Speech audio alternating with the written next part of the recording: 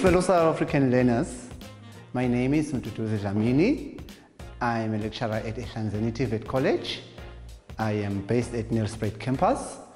The program that we'll be offering is Electrical Infrastructure and Construction, and the subject is Electronic Control and Digital Electronics, NQF Level 4. So, our topic today is still on what we call Fundamentals of Electronics, but the module is what we call Silicone Controlled Rectifier. Silicone Controlled Rectifier. Shortly abbreviated as SCR, not SRC, I don't want to toy. Shortly abbreviated as SCR, Silicone Controlled Rectifier. It's simple. Remember, we have what we call semiconductor physics. That's where it all starts. Where we have our doping, we have N, we've got P, and then we join them, we form a diode, and then we join two diodes, we form a transistor. We join two transistors now, and then we are forming what we call a thyristor. So, it is a member of the semiconductor, PNPN, called thyristors. It's a three-terminal, just like a transistor. It's a three-terminal, three junction this times. Transistor have got two junctions. You just got three junctions with four layer, and it's a switching device. It is mostly used in, or widely used in, power control. This is because of their certain design, which allows this device to handle currents of more than 1,000 amps, and it can handle voltages of up to 1,000 volts. So you can see why it is commonly used in electronics, more especially in power switching. So it is also used in low power electronics. For example, your light dimmers at home, the speed of your hair dryers, you ladies. It is also used in power supply to protect what we call over voltage. So that is where you have an SCR as an application. It is also known as a device that acts like a true electronic switch, It also allows current to flow in one direction once it is switched on. It can be used in switching both DC, which is direct current, and AC, alternating current. Well, it can also change, like the word says, rectifier. It can also rectify or change AC to DC at the same time, controlling the amount of power that is fed onto a load. So you see, it has got a combination of a rectifier and a transistor. So let's look into a simple circuit symbol of a silicon, or construction of a silicon rectifier. We said it's two transistors connected. One is in the PNP. Let me start with the PNP. This is the construction symbol of a SCR, PNP. And the other one, I talked of two transistors being joined when I started this lesson. So we can have one to be in the PNP mode, the other one on an NPN. So this is a basically combination of two transistors, one in PNP mode, the other one in an NPN mode. It is not all the, remember we say it's a three-terminal device. So we have a terminal here, we have a terminal there, we also have a terminal there. We call this terminal the anode, denoted by the letter A. We call this terminal the cathode. The cathode denoted by the letter K. Not that I don't know how to spell cathode. It's the denotation we use. It's a K. So, the anode is said to be the positive side. The cathode is said to be the negative side. And then we have this one extra terminal, which is called the gate terminal. Gate, denoted by letter G. Now, let's see. We can also have a circuit symbol. Since this is a construction symbol, we can also have a circuit symbol. Or it can be minimized if sometimes some other textbooks you will find it written like this, where you have your P, N, P, N. Remember we said it's a 4-layer PN device. You still have your anode, you still have your cathode, you still have your gate. You will see that you have your anode. If you mix these two, you will see that N will come to N, P will come to P. So it will form one slice of P, one slice of N. So we now say this is another alternative way of representing an SCR as a construction symbol. Then we also have what we call the circuit symbol of the SCR.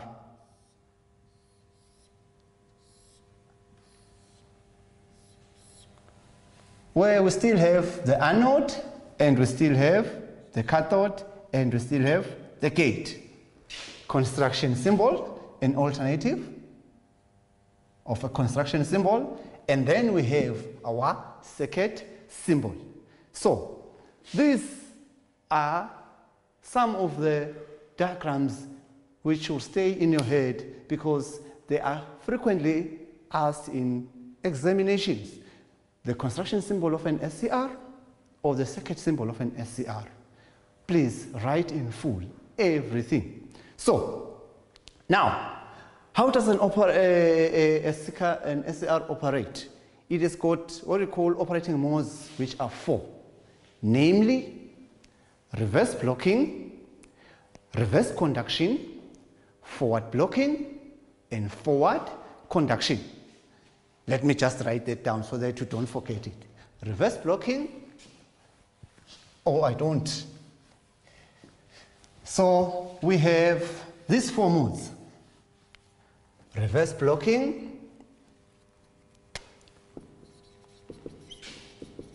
reverse blocking, then we have reverse conduction, we have forward blocking, we also have forward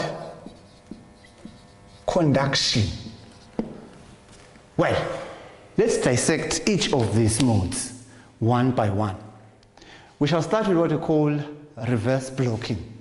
So in a reverse blocking mode, I'll simply draw one SCR and then I'll keep on changing the polarities. So let me just have one SCR here. And then I'll keep on changing the polarities. 1, 2, 1, 2. N, P, N, P, N. Okay, let me just use the PN, P this side so that we become constant. And N, P, N. So this is our SCR. This is our SCR without any external voltage. So it simply means that it is of no use. So now let's apply a voltage. Let's apply a voltage across this SCR. We shall apply a voltage across this SCR, which looks like this for now. For now, which looks like this. And I shall call this voltage V across the anode and cathode. Remember, this is anode and this is cathode. So let's start with reverse blocking. In reverse blocking, you can see that, let me say here, we still have no voltage. The gate is open. No voltage on the gate. So in reverse blocking, you can see that if I were to apply my supply like this into the device, it simply tells me that now my positive, which is the anode, is facing the negative of the supply, and my negative, which is the cathode, is facing the positive of the supply. So it simply tells me that the anode is negative with respect to the cathode, which is something, you can say that something fishy about that. So it simply means that, remember we said with junctions, I'll call this junction 1, I'll call this junction 2, I'll call this junction 3. Where they meet, they become a junction. So it simply tells us, according to the laws of the semiconductors, if we have that, it simply tells us that the only sensible or forward bias junction will only be junction 2. This will be seeing positive to negative, negative to positive, which is reversed. Only junction 2 sees negative to negative and positive to positive. So it simply tells us, in reverse blocking state, J2 shall be reverse bias. That's one condition. It shall be reverse bias. And it simply says that the anode, okay, let me write everything. The anode is negative with respect to the cathode. That's a condition of reverse blocking. Okay, it also says that if we are saying this is the condition, the device is less likely to conduct. So we normally say there is no current flowing through. Okay, but in practice we have what we call leakage current. Very small amounts of current in the order of microamps. You see, very, very, very minimal current. So in that, we say the device is non-conductive. So we cannot expect in a reverse blocking mode the device to conduct. But if you say now you have your reverse conduction, which is the second condition, your reverse conduction. The reverse conduction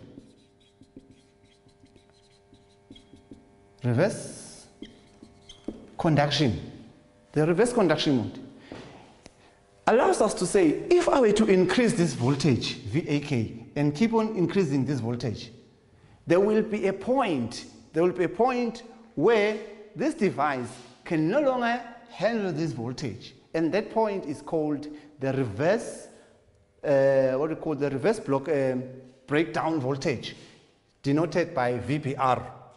There will be a reverse breakover voltage. We are saying that this device has got a certain limit. Once you drive this voltage to this point, that is where we say there is reverse breakdown, this device will now start to conduct in the opposite direction, which is not advised. So if you continue until you do that, they normally say an avalanche breakdown will start to occur, and that can drive the device to what we call thermal runaway. Heat will then destroy the device. So you make sure that, or you ensure that, even if you were to connect the device in a reverse bias mode or in a reverse blocking mode, do not exceed the level of breakover voltage under reverse.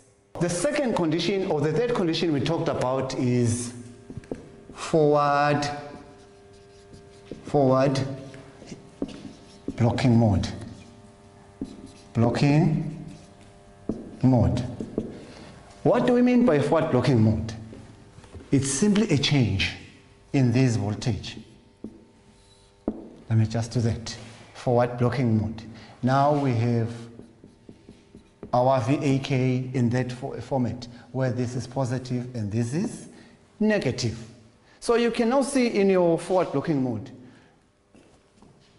your anode, for one, your anode is positive with respect to your cathode. Condition number one, under forward blocking mode. If we look into the device, once we look into that, we have got junction 1, junction 2, and junction 3. So if we look into the device, you would observe that junction 1 and junction 3 will be in a forward bias mode. Why are we saying so? Junction 3 has got its N to the negative, P to the positive. That forward bias is junction 3. Junction 1 has got its P to the positive, N to its negative. That forward bias is junction 1. So you now see that we have junction 1 and junction 3 under forward bias mode. So it simply says that under these conditions, if you've got now more junctions forward biased, a leakage current again will flow, and in this case it will no longer be in microamps, it will be a little bit bigger than the one under reverse blocking mode. It will be in the order of milliamps. So how does forward conduction occur? Forward conduction. Forward conduction will simply occur. Remember that the device is already starting to conduct, it's already in milliamp state. So it's an easy task. So what we need to do is just to apply a positive pulse voltage. We need to have a positive pulse voltage in the gate. Once we have the positive pulse in the gate, it simply says now junction 2 must also be forcefully be forward biased.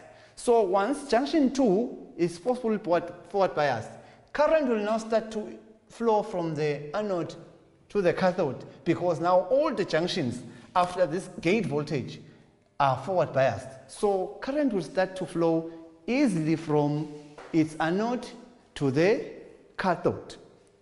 Secondly, without even the gate, this method, the first method is called the gate turn on.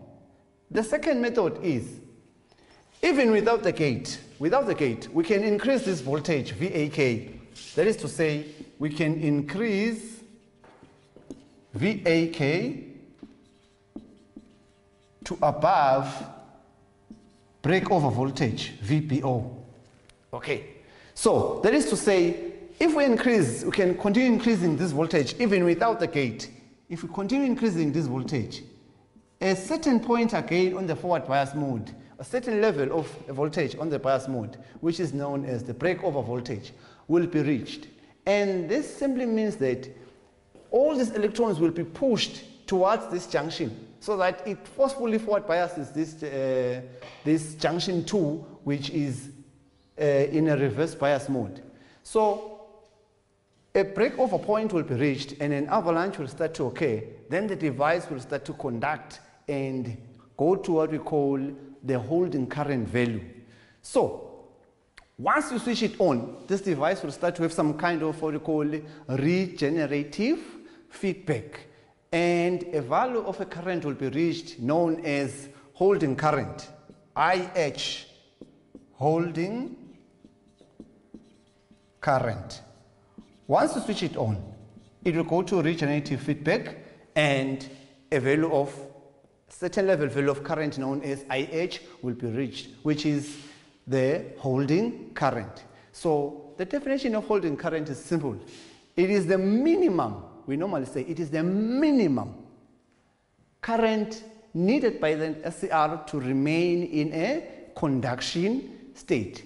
IH, again I repeat, it is the holding current, the minimum current which is needed by the SCR to remain in a conductive state.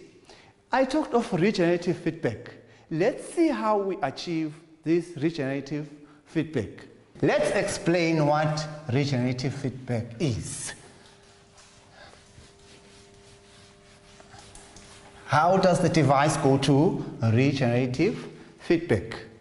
I will use the two transistor model to explain regenerative feedback. So let me draw the transistors. We have one in a PNP set up.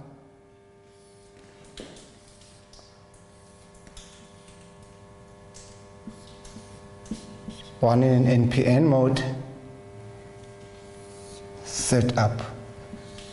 So this is our anode and this is our cathode and this is our gate. So this I'll call transistor 1, this I'll call transistor 2. So if I were to apply a forward voltage across there, let me just do this. This simply tells me that the anode is positive with respect to the cathode, and that condition we said it's forward blocking mode. So if the anode is positive with respect to the cathode, then we're in a forward blocking mode. Now let's see. It means our device is actually waiting for a pulse from the gate. So let's say we apply a positive pulse here. It will introduce a certain current which is known as the base current onto transistor 2. So if transistor 2 receives the base current, it switches on. When it switches on, it must draw current from the supply through transistor 1 back there to the collector and emitter back to the supply. So you will see that your current will be moving from this in this way when we switch on transistor 1. So it simply says that we now have IC according to transistor 2. And IC according to transistor 2 is the same as IB according to transistor 1. Once we have a pulse or a current flowing through the base of the transistor will switch on. So meaning that even transistor 2, just because of the current flowing from the base of transistor 2 drawn by transistor 1, will now find itself drawing more current from the supply. I wish I had another different marker for now. So another signal will be going down there into this transistor, back into the supply. See now, these two transistors, once this switch is on, it draws current through the base of transistor 2. When the current of base of transistor 1 switches on the transistor 1, this shall also happen. Remember, it's a PNP. It means current will be flowing from the emitter to the collector, down to the transistor 2. So you can see that even if I can remove this terminal gate voltage, there is now current flowing through this device. So we normally call that the regenerative feedback. That is to mean, once we switch an SCR on, the gate loses control over the device. The gate is no longer relevant once we switch on. So if you have your switch on method here, once you switch it on, it will start to draw current from the supply in this fashion which I've already explained. So it will keep on switching itself on with the current where the gate, even when the gate is no longer there. So we normally call that kind of process a regenerative feedback. So you can see that there are two ways or two methods of switching on an SCR. One is by the gate turn on voltage. Two is by reaching the breakover point by increasing anode to cathode voltage to the breakover voltage. So your typical examination questions on these kind of devices will be the definitions. Like you've always, what is IH? Define IH. The modes of conduction, which we have already explained. The circuit symbols, the equivalent circuits. They might simply ask you, represent an SCR in a 2-transistor model circuit. You can draw the SCR in that way. Explain how you can switch on an SCR. Give methods of switching on an SCR. There are also methods of switching off an SCR, but due to time constraint, we shall look into them on the next lesson, which which will be given on some other day. So for now, this is all you need to know about SCR, forward conduction, and reverse conduction. And for further information, you can go into our website, which is www.ehlanzenicollege.co.za, or you can find us on our platforms, which is our media platforms, which is our Facebook page and our Twitter page, Ehlanzeni College. I thank you.